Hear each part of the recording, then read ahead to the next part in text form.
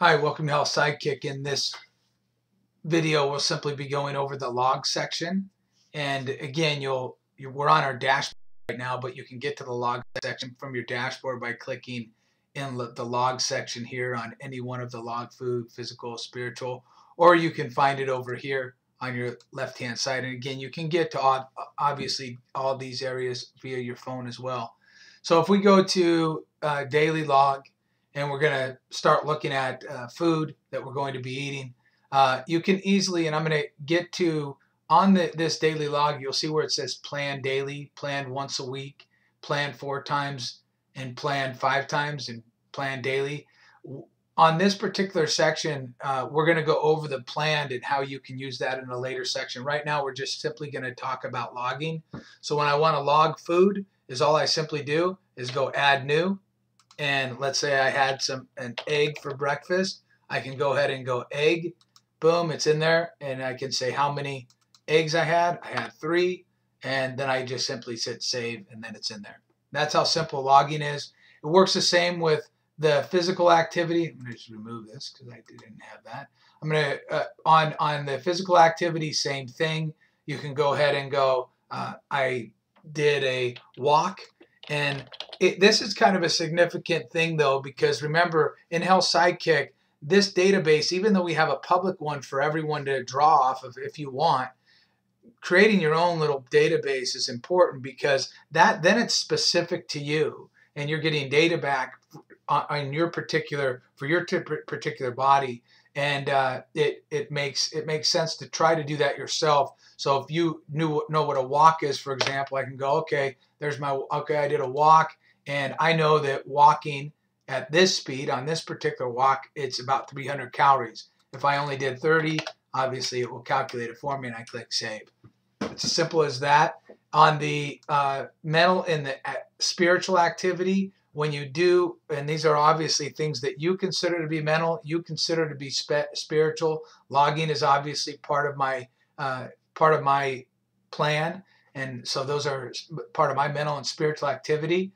And what we'll do is we'll put a calorie count on this for you, so that you'll see, for example, what you consider to be a mental and spiritual activity and how it translated into calories for you. What this means over here is that every time I went to this particular meeting, or went to a meeting in this that I have in here, I ate 5 more calories on that particular day. Now at that meeting, there's some food there, so the reality is that maybe that's what's translating. Maybe I need to, if I'm worried about that 5 extra calories, maybe I need to go ahead and make sure I don't eat the food at that particular place, or that spiritual activity, or that mental activity. Another thought process, if it is that if it's 5 calories, it may not be a big deal. But if you notice that it's 100 calories or 200 calories, that might be something that you decide not to do in the future. Anyhow, I hope that helps. That's the daily log. On the historical log, you'll go ahead and just simply go to history. And let's say, for example, I wanted to see what happened over the last, since the 1st of January, and I wanted to see to today's date. I can go ahead and search, and it'll very easily show me my total calories, my total, all my activity that I did, and how that translated into weight loss or body fat percentage. And then I can quickly get an average, so I can see what my average for that period of time was on a per day basis. I can very easily see, it's a summary of what I did here. I can see the foods I ate, and if I want to take a look at it, the foods a little closer, remember, I can simply go ahead and click on it, and I can say, oh, this is what it was, and I can get a better idea of what I was eating.